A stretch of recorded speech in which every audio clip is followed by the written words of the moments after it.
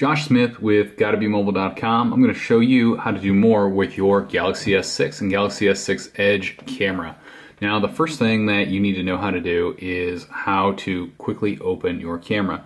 So this can be when your screen is off, or when your screen is locked, or when you're on your home screen.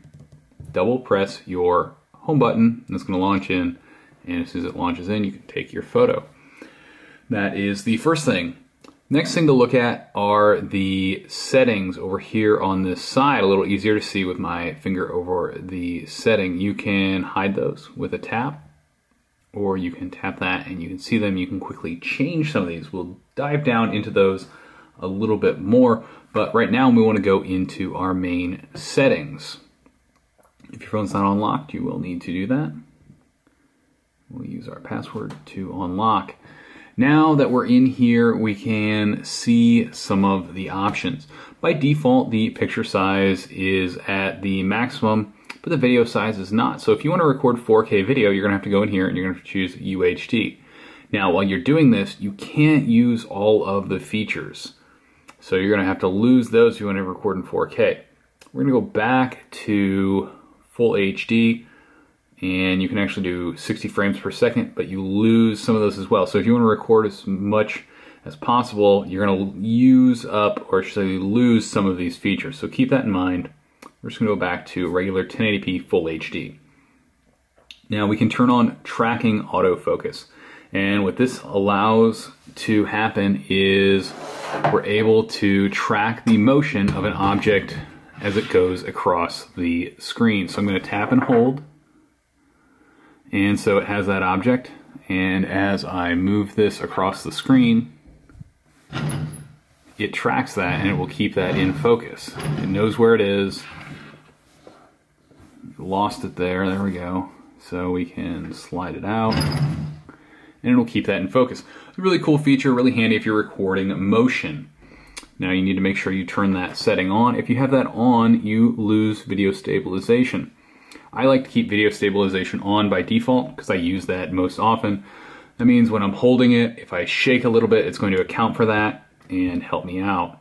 You can turn grid lines on, personal preference, whether you like to line things up into thirds. So with grid lines on, you can faintly see here, there are lines that show up so that I can keep my shot nice and composed like I want it to. Get Mario in there just at the right spot. There are a few other settings to look at. Location tags are on by default. You can set it to review pictures, which will show you the picture right after you take it. I don't like that. Voice control. This is really handy when it's on, like this. When your camera is up, you can say cheese, smile, shoot, record a video. And when you say these things, it's going to automatically start recording or taking a photo. You saw the screen flash there. So it's a really handy way to sometimes surprise people, or if you have the camera set up across the room, you can use that feature. Volume keys function. This is really important. I have the volume keys set up to take pictures because that's what I want to happen when I push this volume key. So if I'm in the camera, when I push either of these, it's going to take a picture.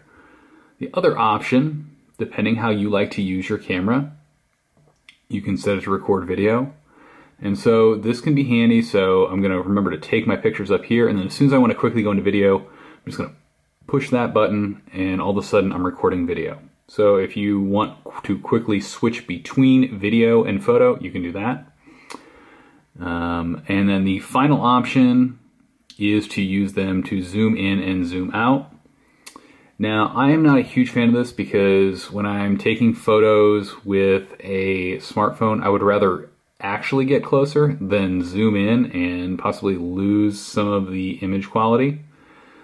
But if you prefer, you can set them up like that. We do have a pretty good zoom, maybe 5, 6, 7, 8x digital zoom.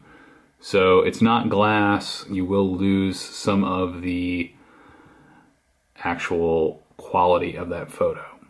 So we're going to go back, we're going to switch that to take pictures. Other options, you can turn off shutter sound if you don't want people to know when you're taking a photo. Now, while I am,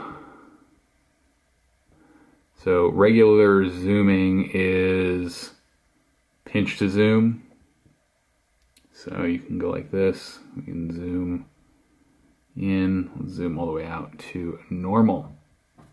Now, if I'm recording a video and, oh man, I really need to take a picture of this, I don't have to stop and go back out. I can just hit capture, and it'll capture that frame at whatever resolution the video is. So while my video is going on, I can record all types of photos and then still get that video in there. Selective focus allows to keep certain things in focus while other things are not. So if we take this photo, it's going to take a couple of them. So here we have one of our photos with selective focus. You can see this car here is blurred out. Mario and this car here are pretty much in focus. If I tap far focus, it's going to change, and you'll notice that this car is now completely in focus and Mario is out of focus. If we zoom in, you'll see that. See, it's not perfect. Part of Mario is kind of a little bit in focus. This is a little blurry, but the background is right where we want it. Now, pan focus will combine the two and keep everything in focus. And so where this is handy, if you're going to take a portrait of someone, you can choose near focus, and you'll blur out that background. You get a really cool effect where they're going to really stand out and look really, really nice. Far focus, if you want to kind of have something blurred in the front for that artistic shot, or if you need everything to be in focus, pan focus. So that's one of the really cool options that we like with the Galaxy S6. Now we can choose another mode. If we go back into our camera, we can go into mode. So with Pro, we can actually change a variety of settings. We can choose the focus, far, near, macro, fine-tune that. We can change our white balance, which you can see I'm changing it. Here we are not having it set correctly, so it changes everything. But what can happen is when you know what the condition is like, you can set that and you can get exactly what you want. We can also change some different types of themes, so we can get a little bit of an effect on the overall shot. Go back to standard. We can change our ISO, and we can do some exposure compensation, dragging that up, make it really bright, dragging it down, make it really dark, drop it right back there in the center. And so you can keep these and set it up as you need it. With this on, you can change the metering around as well. So there's some handy options in there. So another option is a virtual shot, and with this we'll actually go around the object to get a full 3D-like look at them. So I'm going to push the shutter over here, and I need to move the phone in the right direction. And you'll see as I come across here, it's kind of lighting up in yellow. And I need to keep going, keep going, keep going. And when I come all the way around, it will stop. And then we end up with an item like this, where we have this virtual shot logo, and it'll show. And this works out a little bit better if you have a bigger object. But here you can kind of see that you now see all around. And I can tilt. Another option to keep in mind is that you can download other modes. If you tap on download, it's going to take you to camera modes that you can download. All of these are free, and you might recognize some of them from your Galaxy S4, Galaxy S3, S5, Note 3, Note 4, whatever. And so you can download some of these, like Beauty Face, Rear Cam, Selfie, Sound and Shot, Sport Shot. Tap on whatever one you want, tap Install, accept and download, and then you'll be able to access that from your camera so that you can use it when you need to take a different type of photo. You'll see that it now shows up here. You can tap on it. We're also going to show you how to take a slow motion and a fast motion video. Slow motion, you just tap on that slow motion under mode, and then you get set up for your action. Tap record. When you're done, hit stop. Go in here to your gallery and you can see it, slow motion icon. It slows down here in the center. Get that nice slow motion video, and then it picks up at the end. And now, so I can drag these sliders down here. This center part here is where the slowness happens. And over here, I can change the overall length of the video. So I can trim that down to just the really good part. And I can even mute that if I would like to. And then I can export and save that new clip.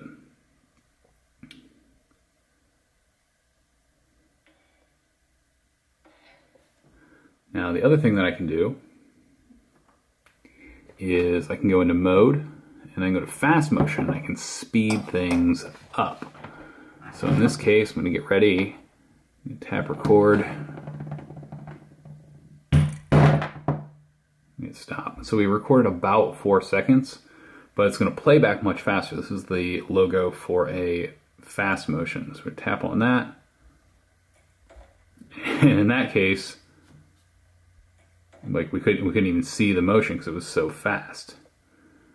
So you can change the speed. So we're just going to play at 4x, and you can actually see a little bit of that motion. But you can split it, you can change the speed, you can speed it up to 32. Works really great if you have something that's moving maybe slow and you can make it look insanely fast. If you need to quickly switch modes while you are in a photo, you can slide over, just swipe in from the left edge and switch the mode that you want to use. That way you can get to that real quick. You can tap on effect here and it will add a different look to your photo, and that'll be live, so you can get that in there, line up your shot, get exactly what you want. You can tap on effect and choose no effect to turn that off. Another thing that's really handy is you can take burst photos. Now there's 2 ways you can do this. You can hold down and you'll see up here it's taking 20, 30 photos. 30 photos is your max burst. Works really handy if you have motion, so you can show some of that. The other option is if you have the volume keys set up, you can use that to take a burst photo as well. HDR live view. So right now I have HDR on. You might have it off. HDR auto is really the best. It will turn on HDR when you need it, and you get to see a live view of HDR photos. So it's going to basically show you what your photo will look like, even if that's not what the camera would normally see. One really handy option that I like is you can go to the Samsung Galaxy App Store and download the optical reader. And this can detect text, and it can also recognize QR codes. So I was able to pull the text off the back of this box. Didn't do a super job. Let's see if we line this up a little bit better. Maybe the light's a little better here. And it's going to pick the text up. So what's handy here is, and yeah, I did a lot better that time. If you line it up right, you're going to be able to point this at notes from a meeting or at a whiteboard, class notes, whatever, and capture them. So there are a few really handy options if you use the front-facing camera. So the first is beauty face. And so this can detect a face and apply a beauty type effect to it. So here it's going to, the higher you turn it, it will kind of remove some of the wrinkles, things like that, from the face. Make you look a little younger, look a little nicer, I guess. Other option is you can use the rear facing camera sensor to take a selfie. And so you'll notice I just took a selfie there. I have my finger on the back, and you have to smile and it will take it. As soon as it detects your face and a smile, it'll take your picture. And here I have a countdown on. Just place your finger right there. Now the other handy mode is the wide selfie. So the wide selfie helps you put more people in the photo. And so after I tap this, I just basically tilt the phone one way and the other, and it combines them to show a bigger shot keep more people in, not just more of Josh, but more people in your photo.